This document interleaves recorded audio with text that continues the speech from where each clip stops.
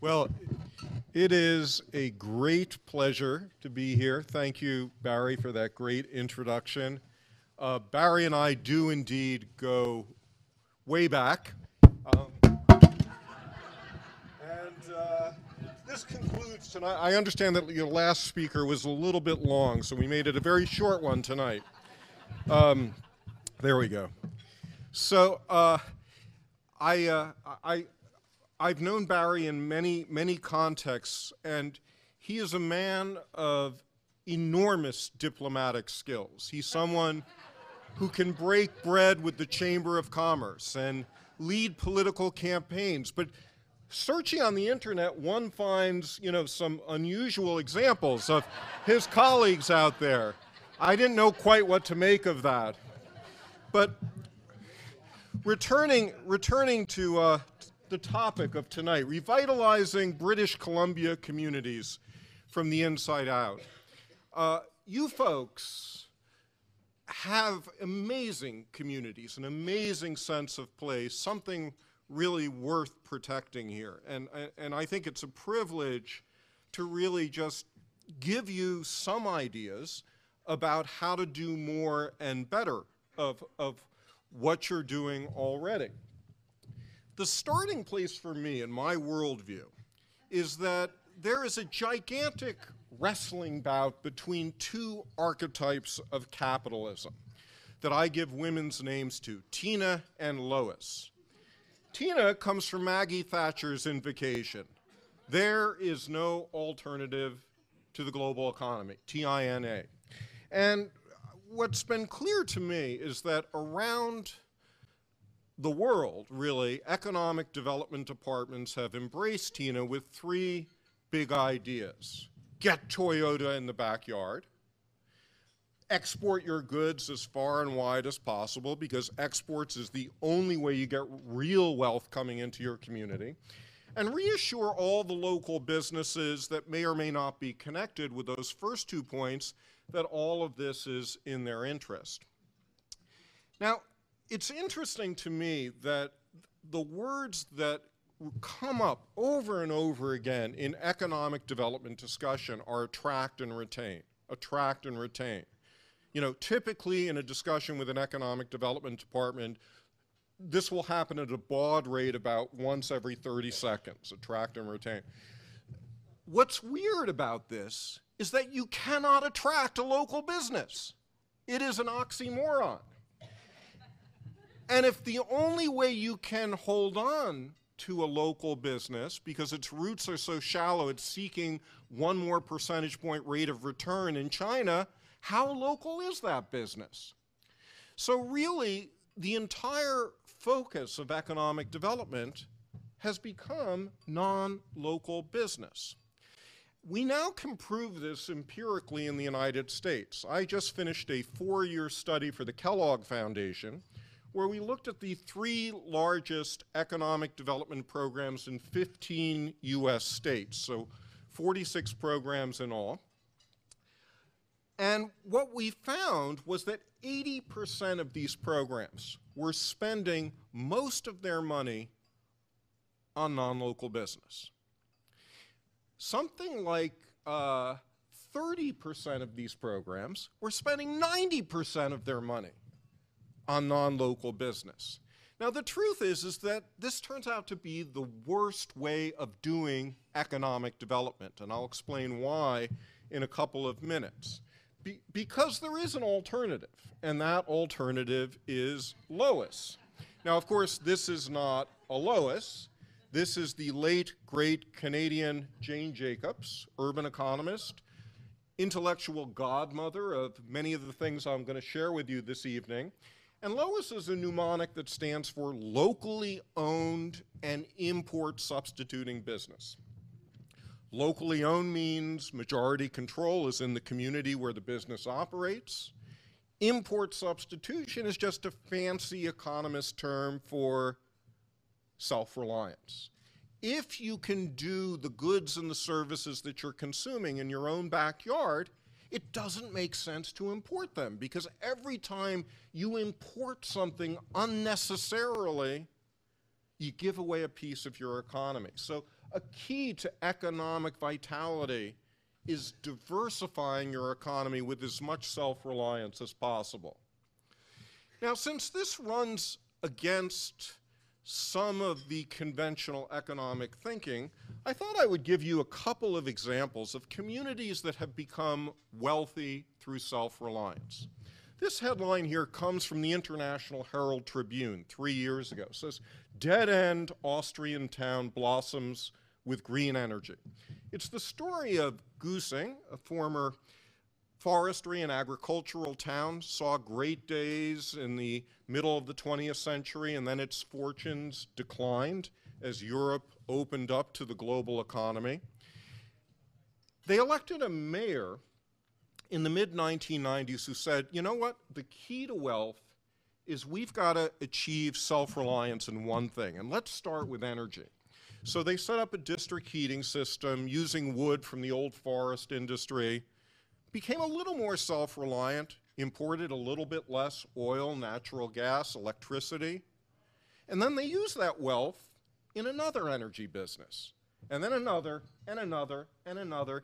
So flash forward 15 years, this 3,000-person community created 1,000 new jobs in 50 new energy businesses and brought down their carbon footprint by 95%. Closer to home, Hardwick, Vermont. Hardwick, Vermont is a struggling agricultural community. They decided that the key to their prosperity was to become ground zero for the local food movement in New England. Another town of about 3,000 people. They organized themselves around a bunch of fabulous new local food businesses: High Mowing Seeds, Claire's Restaurant, Pete's Greens, Jasper Hill Cheese, Vermont Soy. They created a food business incubator. According to the New York Times, at a time when most rural communities were shedding jobs, this community, Hardwick, created 100 new jobs just in the local food sector. And closer still, Ann Arbor, Michigan. Zingerman's. Zingerman's is a great delicatessen, and Zingerman's did pretty well for the first 10 years it operated in the 1980s, and they said, you know, we really want to grow. The problem is, if we become a chain like Schlotzsky's, we're going to lose the quality control that we've become famous for, and it's not going to be as much fun because we like the relationships with our community. That's why we come to work all the time. So they decided that rather than growing big and wide, they would grow deep. So they looked at things coming into the deli. They said, we make bread. We could create our own bakery. We use cheese and ice cream, so we could create our own creamery. We use coffee. We create our own coffee roasting company. And then they looked at the things coming out of the deli and said, well, we have good food. We could create a sit-down restaurant called the Roadhouse. We make great cakes. We could have a mail-order cake business. And we have great customer services. We could train people in something called Zing Train. So in all, Zingerman's created 9 independent businesses. They license the name. They meet together as a group of partners to sort of coordinate their use of the name. Zingerman's now employs 550 people in Ann Arbor and has annual sales of $30 million a year.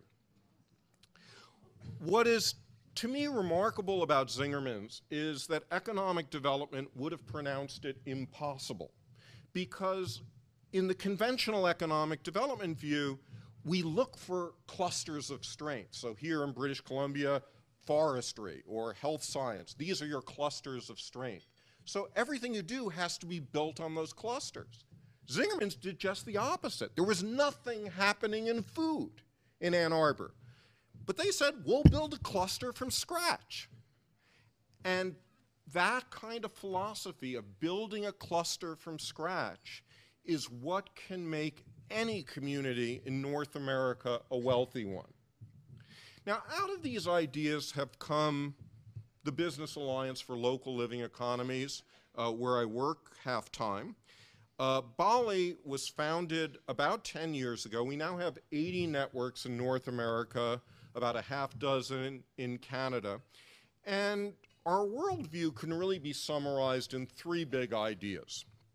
The first is that the wealthiest community has the highest percentage of its jobs in locally owned businesses. And I'll say more about that in a moment.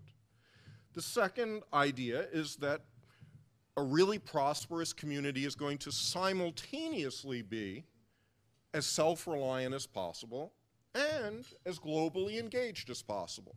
They're not contradictory. And in fact, one of the mistakes I think that economic development has made is their assumption that if you just focus on the global side of the picture, the local side takes care of itself. And in point of fact, we know that the causality goes in exactly the opposite direction. If you focus and nurture on local businesses, many of them will naturally reach out into broader and increasingly global markets. Finally, we're not just interested in any kinds of local businesses. We're interested in businesses that model the highest possible labor and environmental standards. We think the high road is possible, and the only way you're going to find the high road is if you look for it. So we look for great labor-friendly, environmentally friendly businesses. We shine a spotlight on them, and we try to spread these models as far and wide as we can. Now, what I want to talk about in the next half hour or so are two ideas. One is why computers fail. It'll be back at some point. One is why Lois is a better bet than Tina. And the other is how you can get from here to there. And I'm mindful that we're sitting in a room mostly of local politicians. And so I want to mostly focus on public policy ideas. So there we go. All right, back. And we'll skip George.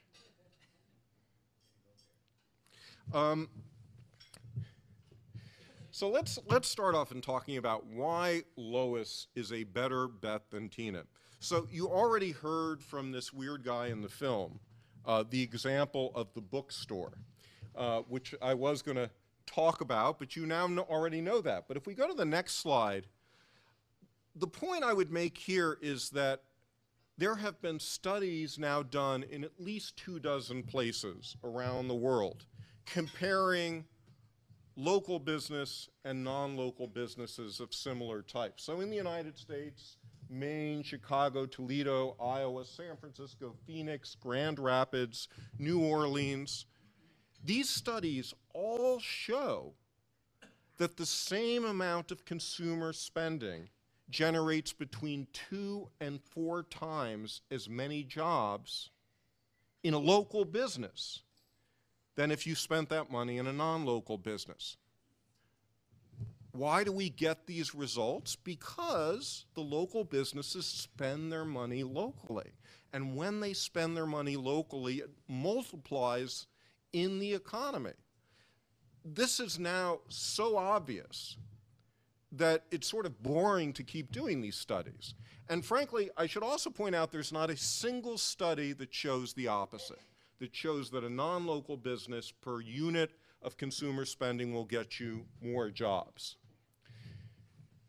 Don't take my word for this. In the Harvard Business Review summer issue, you might not be able to read this, but it says more small firms means more jobs. Cities relying on only a few large firms for employment experience slower subsequent job growth than cities with an abundance of small firms.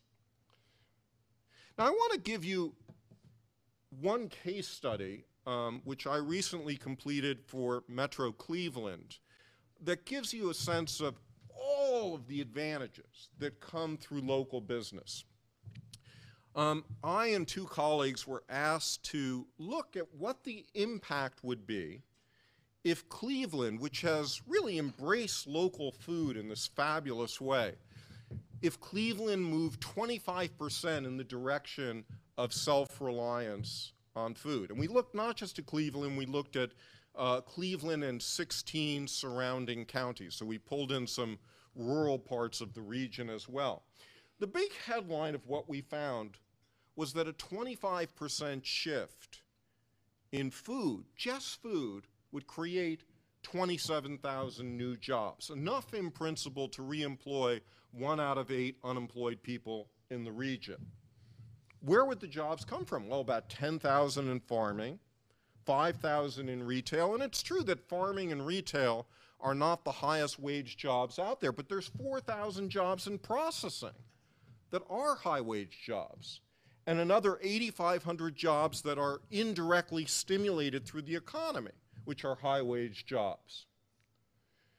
Plus $1 billion of new wages each and every year as a result of this, $4 billion of new output in the region, and $126 million of new state and local taxes collected. So I happily sat through the session earlier today about municipal taxes, and the one idea that I wanted to see up there front and center that wasn't focused on so directly is the more local businesses and self-reliance you produce, the more tax revenue you're going to bring in. This is your tax home run. No matter what tax policy you have, your home run is nurturing local businesses. Now, there were a bunch of other things, too, that have dollar values associated with it. 25% shift brings you more tourism. You attract businesses naturally in this kind of environment. You don't need subsidies to do so. It's an entrepreneurial approach.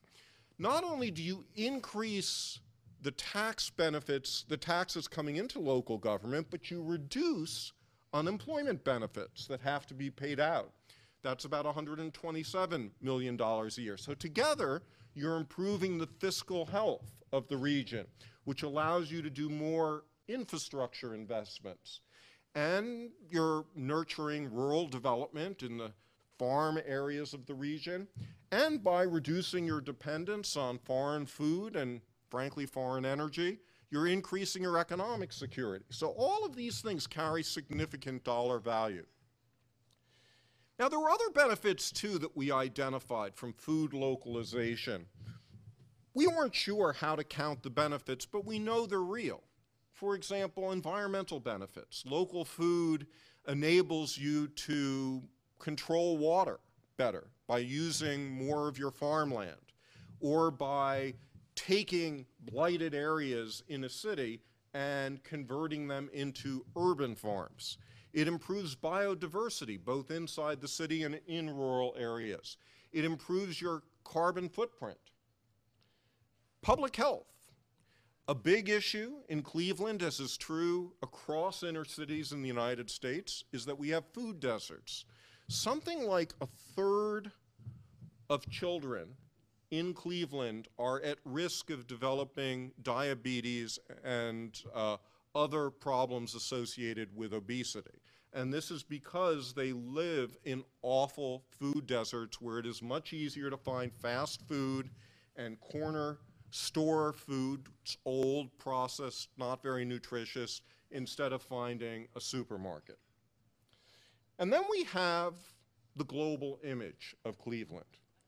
Most of us think of Cleveland still as Burn-on-Cuyahoga River, but I think local food has given Cleveland a whole new view of itself, and the world looks at Cleveland differently. Like Michael Simon's Iron Chef from Cleveland, I think, is more and more how people think of the city. Now, what I've just shared with you is not universally embraced by the economic development community, not because they challenge any of the points that I've just shared with you. What I've shared with you is actually pretty non-controversial. But what economic developers will say, okay, Shuman, if we have 2 apples, local apple, non-local apple, same price, same quality, same accessibility. Of course, that local apple will get you the jobs and the tourism and the entrepreneurship and so forth. But these two apples are never the same. That local apple is always going to cost more. Bigger is better. Bigger box is cheaper. Bigger businesses achieve higher economies of scale. A lot of what I wrote about in the Small-Mart Revolution really tries to take apart this argument. And I just want to give you a couple of data points which should at least make you skeptical of the view that bigger scale is more economic. One exercise I do in the book is I look at 1,100 categories which, thanks to NAFTA, Canada and the United States organize their economies around. These are called the North American Industrial Classification System. And if you ask the question, in how many of these 1,100 categories do we have more examples of successful large business than small, the answer is a whopping 7. That is, in 1,093 categories, we have more examples of successful small business than large. So what are the examples of the 7 businesses that are really, really hard to localize? Number 1 on this list, running your own central monetary system. Number 2 on the list, nuclear power. You're really disappointed in that one. Number 3 on the list is missiles and rockets. And surely, if there was a category that would be hard to localize, it would be one with an intergalactic mission. And yet, we have about 10 of these companies in the United States, and 3, a minority, but 3 are small and locally owned. So this one turns out to be open to you. My point is that economic developers are very cavalier about this issue of economies of scale. It's like Moses goes up to Mount Sinai, pulls down the tablets and says, "Thou shalt not do small-scale manufacturing." You know, it doesn't work like that. Even if you are a local official in a very small community, your mission should be to find just the right scale appropriate for your community. And if you make that your mission, you will find brilliant models across nearly all of these 1,100 economic sectors. Now, another way of thinking about the economy of scale issue is that if it were true that globalization had shattered local businesses and shattered local economies, we would see a shift of employment from local small businesses to much larger businesses. But here, in fact, is what we see in the United States, that starting in around 1990, local businesses, small businesses were responsible for about 53% of the jobs in the economy. And if you had a microscope and you pulled it over to this year, it would be about 52%. But this is jobs. Doesn't include self-employed people. If you add the self-employees, which have exploded, that curve goes in the other direction. So even though there's been all of this rhetoric about globalization, the truth is that local businesses have been remarkably competitive. Now, here's some interesting data from Canada, which says the same thing. What's the percentage of the economy, of the gross domestic product of Canada, generated by businesses of under 50 employees and self-employed individuals? And what you can see is from the year 2000 to the most recent year for which data is available, the percentage of GDP steadily increases from 26% to 29%. So again, we're seeing local businesses becoming more competitive. What about profitability? Surely local businesses are not as profitable as Fortune 500 companies. And yet, if I pull out the statistical abstract of the United States, what we find is that sole proprietorships per unit of business generate 3 times more net revenue then do C corporations, with partnerships falling in between. I couldn't find comparable data in Canada, but I have no doubt that the same is true here.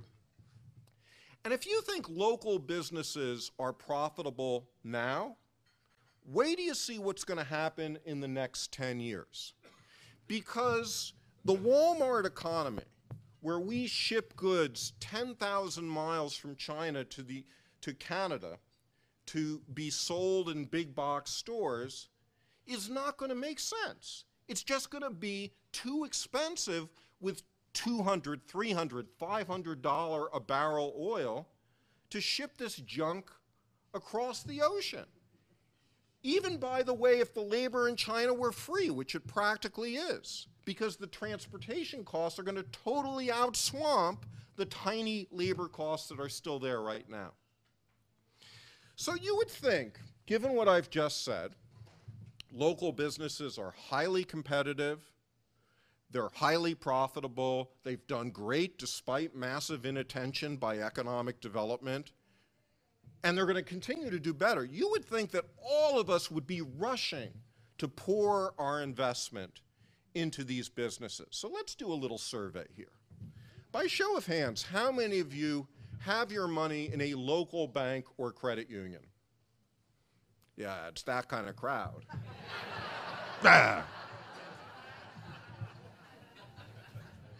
Now, how many of you have, say, more than 10% of your pension funds in locally owned businesses? So I hear what pension funds? I see a few ambiguous hands out there. Okay, this is outrageous. You folks are the keepers of the local economy. We know that local businesses are essential for the vitality of your economy. And yet all of us in this room are systematically over-investing in the Fortune 500 companies we distrust and under-investing, in fact, frankly, completely ignoring the local businesses we know are essential for our future. This is crazy behavior. And it's as crazy in the United States as it is here. Now, it turns out that in Canada, something like 2/3 of your businesses, not half, but 2/3 of your businesses really are small and local. Let's look at your long-term savings. So this is some quick research I did today, that you have about $2.5 billion Canadian invested in things like bonds, stocks, mutual funds, pension funds, RRSPs, LIRAs, RRIFs, EPPs, et cetera. Okay, let's generously assume that 20% finds its way into local business because, you know, you have brilliant investors like David over here that are doing creative stuff. But the rest, the 80%, is not going to local business. Now, 2/3 of your economy is local business, and 2/3 of your investment. If capital markets were operating efficiently, 2/3 of that investment would be going into local business. So we should be seeing a $1.3 trillion shift in Canada. Now imagine what you could do at the local business level with 1.3 trillion new dollars pouring into local business. I don't think we would need to agonize about all of these tax and budget discussions that you've been having today if we got our capital markets to start operating somewhat sanely. Now, what I want to talk about in the next 10 minutes or so is how to nurture Lois. Because I think there is an agenda that one can follow. I organize it around 6 Ps: planning, people, partners, purchasing, and policy making. Planning means you analyze all of the places in your local economy where you are unnecessarily buying outside goods and services. People means you support a new generation of Lois entrepreneurs. Partners, You try to organize local business alliances so that businesses working together are more competitive than they would be if they stayed apart. Purse, this is how we affect the $1.3 trillion shift. Purchasing, how do you encourage people to buy more local more of the time? And policy making, that's what I want to talk about next. Because I think that there are at least 7 magnificent ideas that ought to be the focus of your attention. They fought like 700. Number 1, smart planning. I had to put her picture here. So, doing a State of the City report, we need a whole new generation of annual reports to come out of our communities that let us know what are all the leakages and what kind of progress are you making each year in plugging those leaks and in becoming more self-reliant. What's the inventory of lowest businesses that you have right now? What's their labor and environmental performance like? What's the startup success rate? These are things that you can measure year in, year out and see whether you're making progress on them. Number 2, smart growth. Smart growth means creating walkable communities. There was a wonderful workshop earlier today about placemaking and repairing the city that was very much in the spirit of creating places where we work and play and walk and really have a lot of human connection. In order to achieve that, Jane Jacobs would say we have to scrap most of our zoning codes that separate our functions, where we go to school over there and do shopping here and do living over there. We got to bring these things all together. One thing we also have to do is we have to stop having war on home-based businesses and loosen up a lot of the regulatory barriers that stand in the way of home-based business practitioners. We also need to respect and encourage neighborhood schools, because just like a mega mall is a deadening shopping experience, a mega high school is a deadening educational experience. Policy number 3, smart regulation.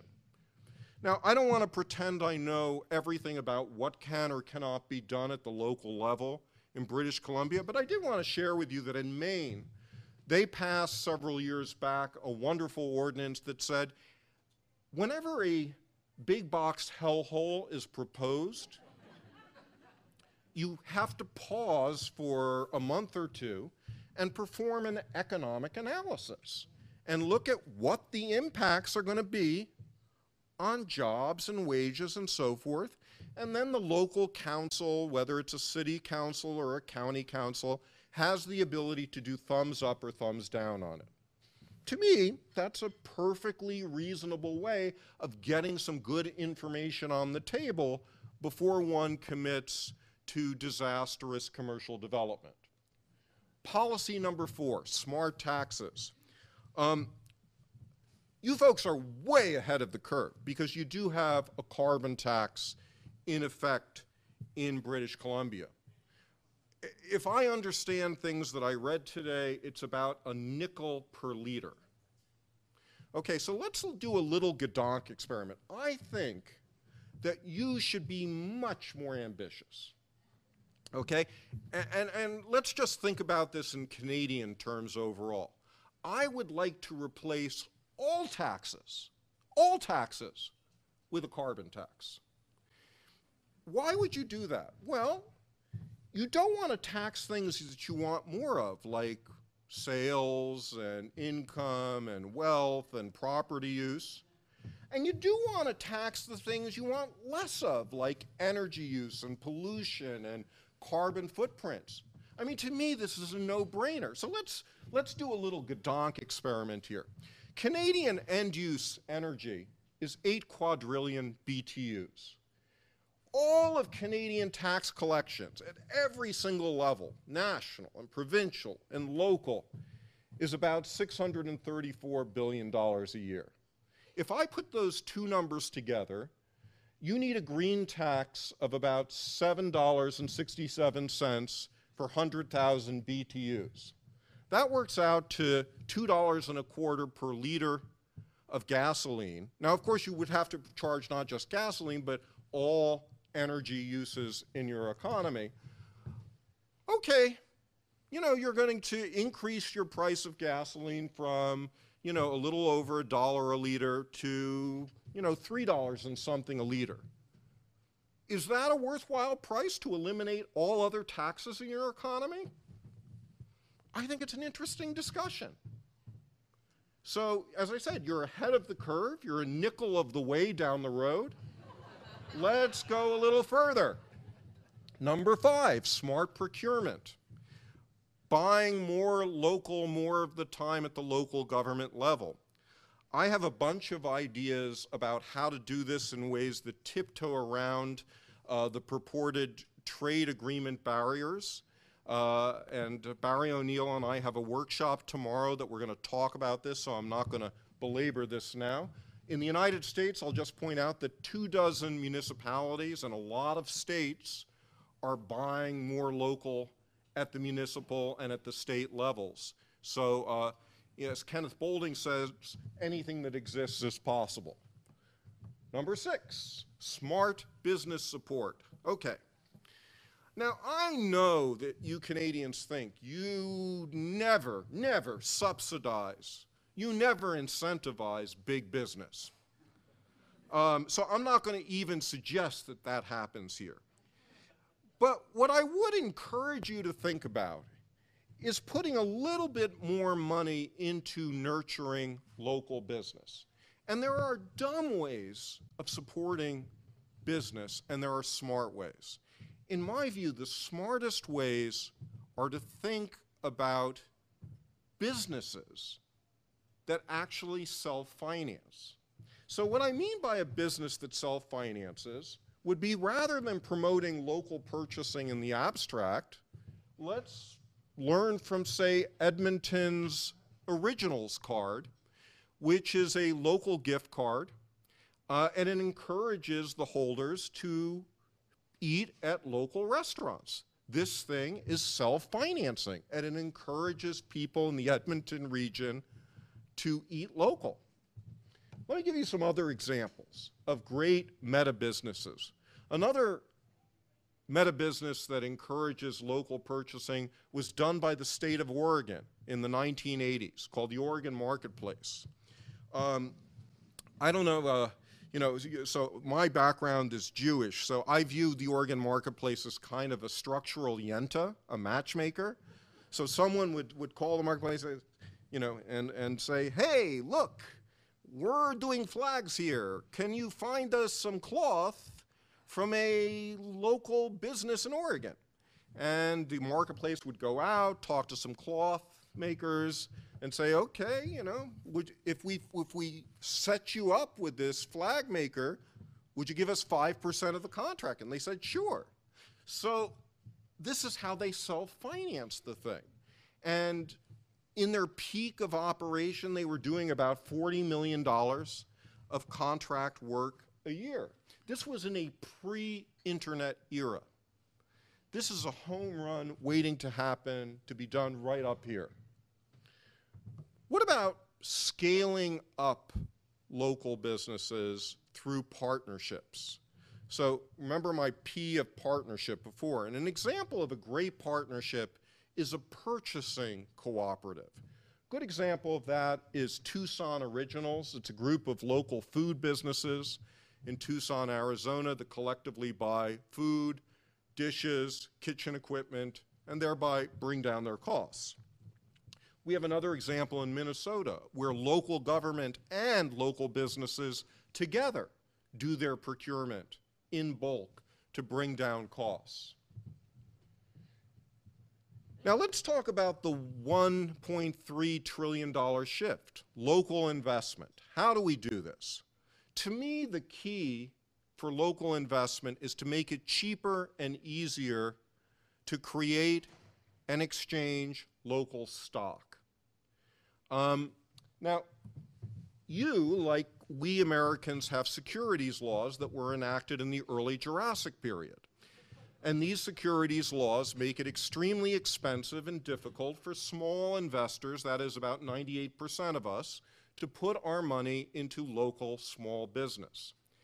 By changing the securities environment and creating local stock and local stock exchanges, we really can turn this around. So I have this picture here of the Mercantile in Powell, Wyoming. Powell, Wyoming was a mountainous community, small town. They had no place to buy socks and underwear. So they decided, you know what, we're going to build our own general store. They needed $500,000 to do so. So they got some free legal assistance, created their own local stock issue. You had to be a resident of Wyoming to buy and exchange the stock, and got this thing financed, and this thing has been profitable from year one. Why? If you're a shareholder of the Mercantile, you're certainly not going to go out of town and buy your stocks at Target. So what used to cost $50,000, $100,000 to do local stock, now there are groups like Cutting Edge Capital which are doing it for $5,000 or $10,000. And this number is going to steadily go downward as people develop, cookie cutter, fill in the blank forms to get you around all of the legal rigmarole. And we are beginning to see local stock exchanges being formed. Mission Markets in New York just was formed over the last year, and they have a platform, you can visit it online, where if you wanted, you could create a British Columbia stock exchange or a Vancouver stock exchange. And once you create a critical mass of local stocks and get people to start trading in them, and you have some liquidity in that market, then various kinds of funds will start to invest in portfolios of local businesses, and you'll see pension funds starting to invest in these portfolios. So this is how we're going to make this $1 trillion shift happen. And by the way, what do you think happens to the mainstream stock markets as, say, the first couple of $100 million moves out of conventional stocks and into local stocks? Those stocks begin to sink in value. So we may see actually a very rapid shift of capital once we get these market instruments in place from the BP and Walmart economy into local businesses. If we have great local stock markets, there's lots of ways we could do economic development differently. For example, if you want to do the people part of the agenda in a meta business, you create a self-financing incubator. So again, it's hard to get incubators to finance themselves because, say a business is in incubation for 2 or 3 years, and when they graduate, you present them with a $300,000 bill. You've just destroyed that business's, balance sheet. So in order to change that, a better way of doing it would be to say, hold on to 5 or 10% of the local stock of that business during incubation. And then once it graduates, the incubator, which is like a little Goldman Sachs, it has this little share of that company, sells the local stock out to the public, the money comes back, and then you've got the resources for the next round of incubation.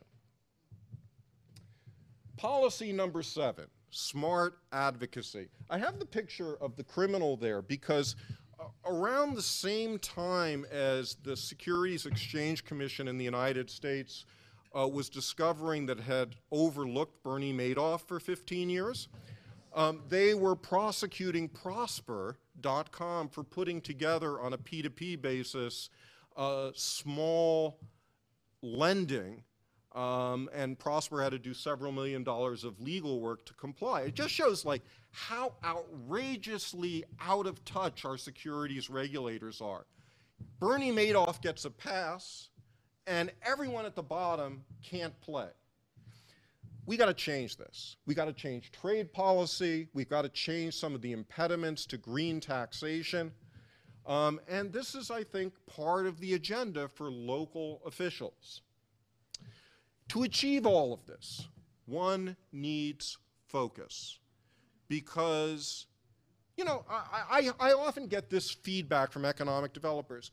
Good points about local business, Shuman. Yeah, we do local business. We support local business, and we support big business, and we support attraction, and we support nurturing. You don't get it. Every dollar you put into Tina is a dollar that is unavailable for Lois. Public policy is not unlimited money. Every hour of a civil servant's time that is put into attraction and retention is an hour that is unavailable for nurturing local business. So I want to leave you with this slide from Indiana Jones and the Last Crusade. You may recall that after Indiana had suffered through snakes and spiders and terrorists and bullets, he comes to a crypt. The crypt has the Holy Grail that Indiana has been looking for. And there's a 500-year-old guardian that says, Indiana, your last task will be to choose the goblet from which Christ drank. And he points to 50 goblets. Choose the right goblet and choose wisely. Well, at that point, this guy, the German spy, jumps to the front and says, I know which one Christ would have drunk from. It would have been the most ornate. He drinks from it, and he spontaneously combusts. And at that point, the guardian looks at him drolly and says, he chose poorly. Well, I would argue that all of us are choosing poorly. We're choosing poorly by not doing the leakage analysis that is necessary to undertake the kind of economic development that we're talking about here. We're choosing poorly as consumers by not buying local first most of the time. We're choosing poorly as investors, as you could plainly see by the hands that went up. And I would say until we see these public policies being implemented, we are choosing poorly in the political domain. None of these things are easier, but they are easier than not doing them. And I don't think any of these things are so radical that you couldn't try some versions of them in your community. So I want to leave you with my favorite revolutionary quote with one itsy-bitsy edit from Patrick Henry. Why stand we here idle?